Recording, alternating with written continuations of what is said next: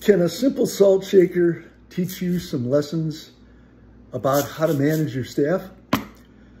In Setting the Table, Danny Meyer tells a story about one of his mentors sitting down with him and sharing how moving the salt shaker on a table was something that could aggravate you, but if you allow it to aggravate you, you're really missing the point. And that's what this story is about from Danny Meyer. I hope you enjoy it. It'll teach you some good lessons about how to set standards of excellence for your business.